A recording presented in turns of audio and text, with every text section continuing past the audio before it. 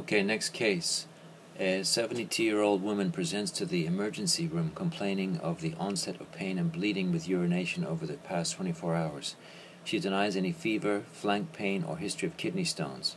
Her past medical history is significant for breast cancer, for which she is currently receiving chemotherapy.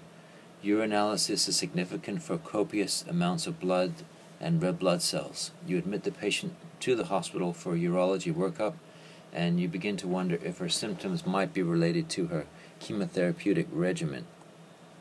So this is cyclophosphamide.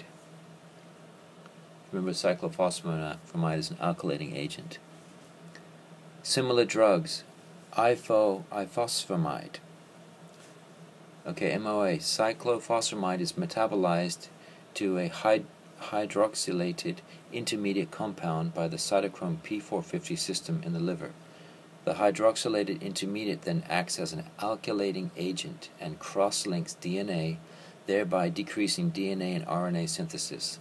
The drug has also been implicated in the suppression of B and T cell function. Clinical uses: chemotherapeutic agent used in the treatment of a variety of solid and hematologic malignancies, e.g., breast, ovarian, non-Hodgkin's lymphoma. Immunosuppressive agent used to treat rheumatoid arthritis, SLE, Wegener granulomatosis, and nephrotic syndrome.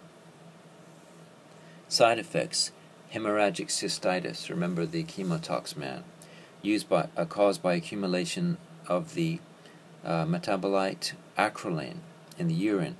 Incidence can be greatly reduced by giving the patient copious fluids as well as a mesna, sodium 2 mercaptoethane sulfate.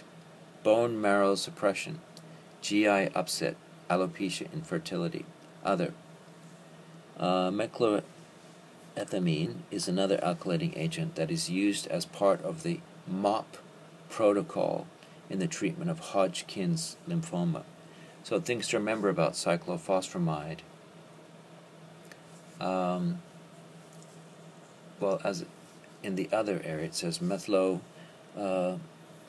is another alkylating agent used as part of the MOP protocol. So that's the first part of the MOP protocol in the treatment of Hodgkin's lymphoma.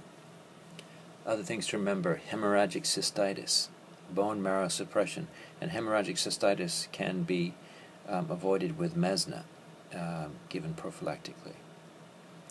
Clinical uses: so solid and hematologic malignancies, breast cancer, ovarian, non-Hodgkin's lymphoma.